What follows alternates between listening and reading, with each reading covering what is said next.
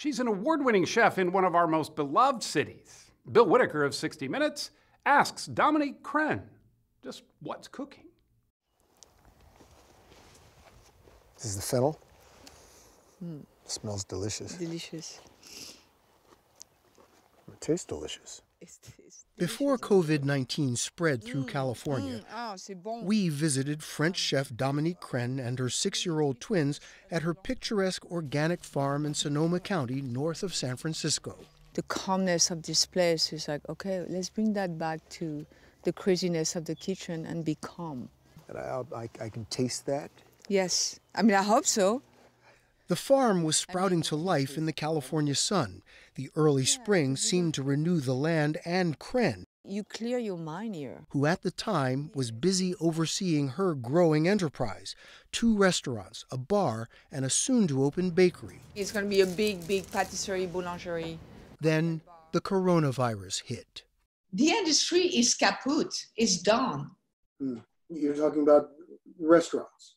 Yeah, it's not going to be the same. Every day I see 5, 6, 7 restaurants that will never reopen. And everybody say, wake up! Wake up! One of the world's leading chefs, Crenn was pained by how the virus afflicted the restaurant industry. When Californians were ordered to shelter in place in March, Crenn had to lay off 50 staffers. A restaurant, a small business, live day by day. If they're lucky, they can make maybe up to 5% profit. That's not a lot. Atelier Crenn, her 3-star centerpiece, known for its dazzling interpretations of French food, began providing meals for frontline workers and selling dinner through the front windows. Your fine dining restaurant is now a to-go restaurant. Yeah, a really cool one. This was Atelier Crenn on a Friday night before the virus. Dinner service, a well-orchestrated symphony of food in motion. In the kitchen, Chef Jean-Christophe Bourguignon works with Maestro Crenn to design each course. He tastes each before serving it. Some nights, they serve 15 courses a sitting. Oyster is perfect. Each plate a piece of art, with an eclectic mix of ingredients to delight the palate, like this tartare of spiny lobster, which I got to taste too. That is wonderful. Dominique Crenn never went to culinary school, It's very French. but food is her passion. Battery. It's Buttery. all about butter.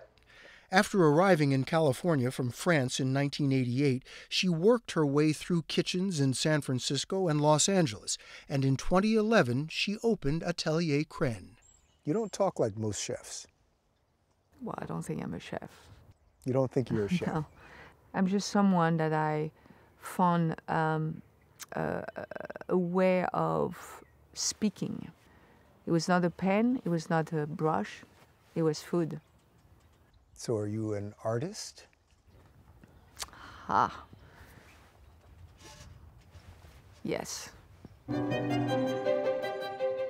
Her artistry catapulted her to the forefront of America's chefs.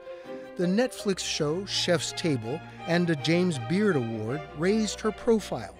Earning 3 Michelin stars has given Crenn a platform to influence the way we relate to food. Delicious. She recently cut meat from the menu, but that hasn't cut her customers or her accolades. You had 1 Michelin star, 2 Michelin stars, Right. and you get a call that tells you you've gotten a 3rd Michelin star. Right. How amazing is that? We must have done something good. First woman in the United States to get 3 stars. Right. You were also the first woman to get 2 Michelin stars. Yeah, it's interesting to be the first, when you say first female chef. It's weird, right? At one point, you were called the world's best female chef. Why do you roll your eyes? Why do you bristle at that? Because I was a bit Sort of diminished in yeah, some diminished. way? You're not considering us as being the best chef, but you're considering us as, well, let's take the woman just on their own and let's pick someone that will get the award. Why not the world's best chef? Right. She knows what her authentic self and vision is and how to make that a reality in the world, and I admire that. She doesn't listen to anyone else's rules. Chef Crenn listened to her heart and got engaged to actress Maria Bello of CBS's NCIS in December. Crenn's new memoir is dedicated to Bello. In her memoir's dedication, Dominique calls you the love of her life. What does that mean to you?